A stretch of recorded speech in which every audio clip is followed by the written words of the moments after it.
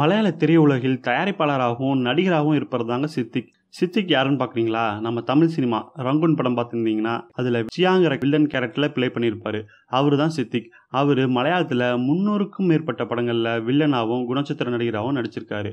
அவர் மலையாளத்தில் ரொம்ப ஃபேமஸான நடிகராக இருக்கார். அவர் சமீபத்தில் ஒரு தனியார் இணையதள ஊடகத்துக்கு பேட்டி அளிச்சிருக்காரு. அப்போ அவர் பேசிய கருத்து தாங்க ரொம்ப சர்ச்சையை கிளப்பியிருக்கு.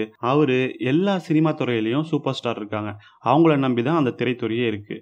இப்போ மலையாளத்தில் எடுத்துக்கிட்டிங்கன்னா மதுரராஜா, லூசிபர் போன்ற படங்களை எடுக்க மம்முட்டி, மோகன்லால் போன்ற நடிகர்கள் தேவையாக இருக்குது. அவங்களால தான் எங்களுக்கும் கூட வாய்ப்பு கிடைக்கிது அப்படிங்கிற மாதிரியும் சொல்லியிருக்காரு. அதே மாதிரி மலையாள துறையில் இருக்கிற மம்முட்டி, மோகன்லால் போன்ற பெரிய நடிகர்கள் இருப்பது ரொம்பவே அதிர்ஷ்டமான விஷயம் தாங்க. அவங்க 2 பேருமே சூப்பர் ஸ்டார். அதே மாதிரி அவங்க 2 பேரும் மிக சிறந்த நடிகர்கள் அப்படிங்கிற மாதிரி புகழாரம் சுட்டியிருக்காரு.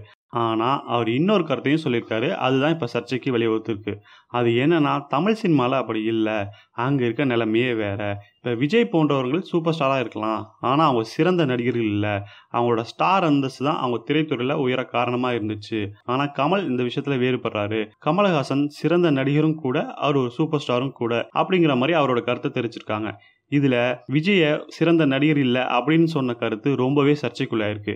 ஏன்னா தமிழ்நாட்டில் இருக்கிற ஃபேன் ஃபாலோவிங் மாதிரியே விஜய் சாருக்கு மலையாளத்துலேயும் ரொம்பவே ஃபேன் ஃபாலோவிங் இருக்காங்க. அதனால தமிழ்நாட்டில் இருக்க விஜய் ஃபேன்ஸும் சரி, கேரளாவில் இருக்க விஜய் ஃபேன்ஸும் சரி, ஏன் உலகத்தில் முழுக்க இருக்க விஜய் ஃபேன்ஸும் இந்த கருத்துக்கு ஆப்போசிட் பண்ணி ட்வீட் மேலே ட்வீட் போட்டிருக்காங்க. அவருக்கு எதிர்ப்பு தெரிவித்து ஹேஷ்டேக்லாம் போட ஆரம்பிச்சிட்டாங்க. இந்த விஷயத்தில் உங்களோட கருத்து என்ன? நீங்கள் ஒரு விஜய் ஃபேனா? அப்போ இந்த வீடியோக்கு லைக் பண்ணுங்கள். விஜய் கண்டிப்பாக ஒரு சிறந்த நடிகர் தான், எனக்கு அவர் ரொம்பவே பிடிக்கும் அப்படிங்கிற உங்களோட பர்சனல் கருத்தை கீழே கமெண்ட் செக்ஷனில் கமெண்ட் பண்ணுங்கள்.